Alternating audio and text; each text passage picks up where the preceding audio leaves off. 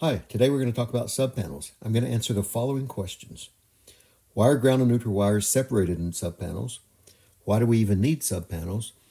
When is a grounding electrode conductor necessary? And how are all these panels connected? Let's dive into these topics. First, let's look at a typical electrical panel arrangement. You'll notice three main feeder wires entering the panel. Two of these are the hot wires, one black and one red, and the third is a neutral wire.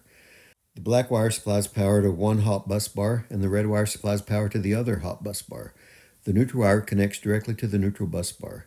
And unlike hot wires, the neutral wire is not connected through the main breaker. In this example, the neutral wire connects to the left neutral bus bar. The bonding tie at the bottom joins the two neutral bus bars in the panel, so they're considered a single neutral bus system. You'll also notice a green bonding screw. This screw connects the neutral bus to the metal panel itself, ensuring the panel is grounded. And over on the far left is the ground bus bar. Now, let's take a closer look at the bonding screw. If we turn that bonding screw, it will pass through the black plastic piece and screw into the panel itself. This bonds the neutral bus to the panel, grounding the metal enclosure. Another option for bonding is a bonding strip. This strip connects the neutral bus directly to the panel. If the bonding tie in the middle is removed, then the neutral bus will no longer be connected to the grounding system, and this is a problem for safety. Proper bonding of the ground and neutral wires happens at what's called the first point of disconnect.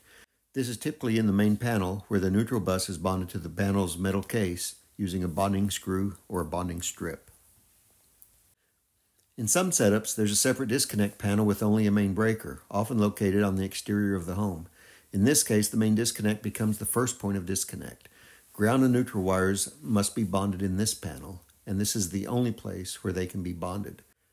Let's look at an example of this setup. Here, feeder wires come from the meter and connect to the main breaker in the disconnect panel. A neutral wire also connects to this panel. From the main disconnect, two hot wires supply power to the main panel along with the neutral wire. Additionally, the main disconnect panel must be properly grounded using a grounding electrode conductor and a ground rod. Since the main breaker is now in the disconnect panel, the main panel no longer needs its own breaker. Additionally, the bonding strip or bonding screw in the main panel must be removed to ensure the neutral and ground wires remain separate. In this properly configured setup, the neutral bus bar and the grounding bus are not connected in the main panel. Now let's turn our attention to subpanels. Why might we need one? If your current electric panel runs out of spaces for new breakers, you might need to install a subpanel.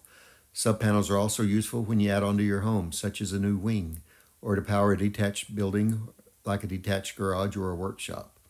A subpanel acts as an extension of the main panel. Instead of running multiple circuits directly from the main panel, it's much easier to run one set of feeder wires to the subpanel and then connect the new circuits from there.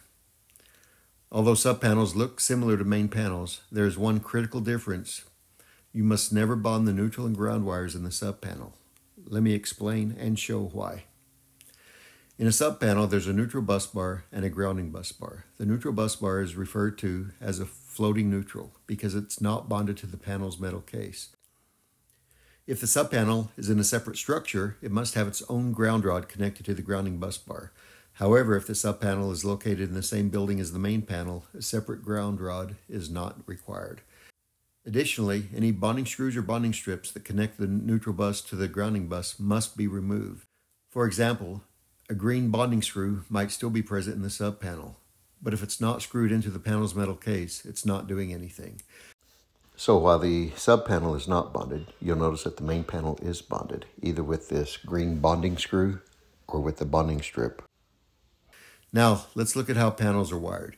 Feeder wires from the transformer pass through the meter to the main panel. From there, a double pole breaker in the main panel connects two hot wires to the subpanel.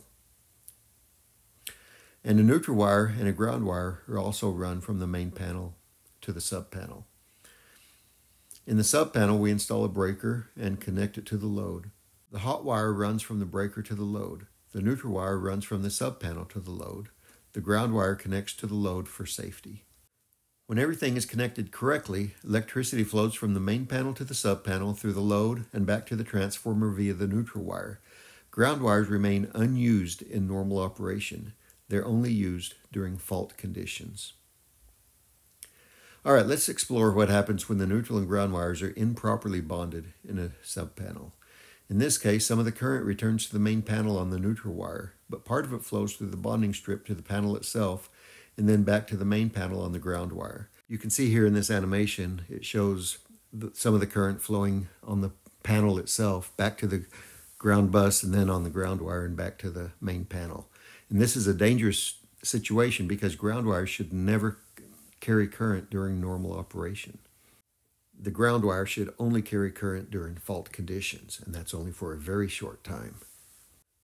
Watching this animation as things start turning pink. Everything shown here in pink has the potential to have current flowing through it because the neutral and ground wires are not separated. So this improper setup can energize the metal chassis of appliances like refrigerators, washing machines, and clothes dryers. And if there's conduit connecting the two panels together, then current will flow through that conduit.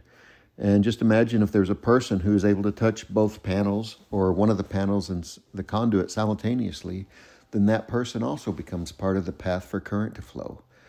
But because they're fairly high resistance, especially compared to the metal conduit and other wires in the circuit, there's not going to be a lot of current flowing through that person. But obviously you don't want any current flowing through a person. That's why not separating the ground and neutral wires creates such a dangerous situation. All right, let's examine a ground fault condition with a properly separated neutral and ground wires. Normally, electricity flows through the hot neutral wires only. If the hot wire comes loose and contacts the chassis of a load, then current's going to flow through the ground wire, creating a high current surge. This surge of current trips the breaker almost immediately, stopping the flow of electricity and eliminating further danger. However, if the neutral and ground wires are not properly bonded in the panel, then there's no path for current to flow back to the transformer. This leaves all grounded components energized at about 120 volts, creating a persistent and hazardous condition. Even with some current flowing through the grounding electrode conductor and into the earth, the resistance is too high to allow enough current to flow to trip the breaker, so the ground fault doesn't get taken care of. It's still out there and dangerous. All right, so these examples show what happens if you have a ground fault condition and you're not bonded in the main panel. Now let's look at some situations where you have the neutral and ground wires bonded in both the main panel and in the subpanel. In this first situation, a neutral wire comes loose in the subpanel while you also have the neutral and ground wires bonded in that subpanel. Let's watch what happens. First of all, no current can flow because that neutral wire is loose. And with no current flow, that load basically acts like a conductor. So it sends those 120 volts everywhere downstream along that neutral wire. And since the neutral and grounds are connected, that 120 volts will be on everything connected to the ground wire as well. This is a very dangerous situation. Everything shown in red will essentially be at 120 volts. Now, you will probably get a little bit of current running through the grounding electrode conductor and into the ground through the ground rod, but it's going to be minimal. And if there is a little bit of current, then you're going to get a little bit of a voltage drop across that load, but it's not going to be a lot. So you're going to have close to 120 volts, maybe 100, maybe 110, maybe 90. I don't know. All right, so let's remove that bonding strip from the subpanel since it shouldn't have been there in the first place. As soon as that bonding strip is removed, the current stops flowing. Now the 120 volts is limited to the hot wire and to the neutral wire between the load and the subpanel. But that's it. There is no voltage on the bare ground wire, and this shows us another important reason that the grounds and neutrals cannot be bonded in the panel. All right, there's one more situation that I want to show, and that's with the neutral and grounds from the load being bonded or connected together in the subpanel. Look what happens here. You can see that the bus bars in the subpanel are not connected together, but with the neutral and ground wires being both connected to the ground bus, they're basically bonded together. So the current flows back from the subpanel to the main panel on the ground wire. And this is another very dangerous situation, and this is why the neutral and ground wires coming from the load must also be separated in the subpanel.